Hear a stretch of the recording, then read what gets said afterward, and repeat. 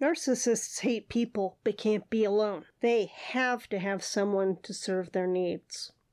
So naturally, after they have failed at the hoover, they move on as soon as possible. Have you ever wondered what it would be like to meet the narcissist's new main? Or perhaps you have. What was your experience? This is mine.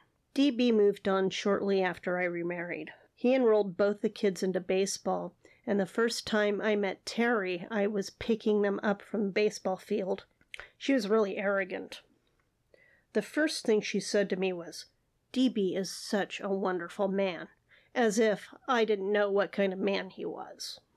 I don't know what he said to her, but I wish I did.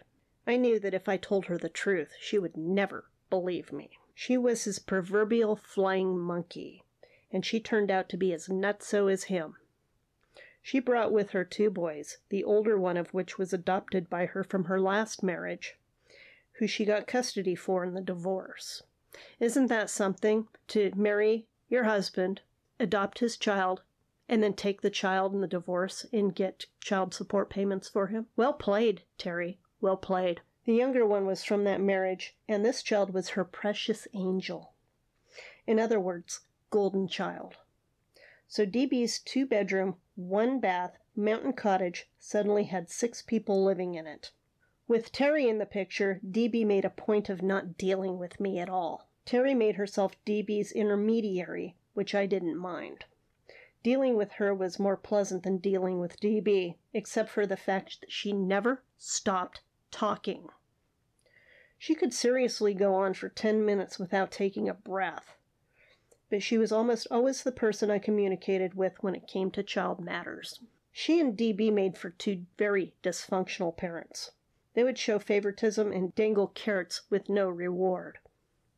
They would promise to take the kids to do something fun, and as soon as one of them did something to displease them, they'd cancel the trip. My children would complain that her youngest was a brat with no boundaries, while the oldest was punished repeatedly and severely. But her main focus was on my boy. He got blamed for everything. One time all 4 of the kids were playing in the woods by the house and started a fire.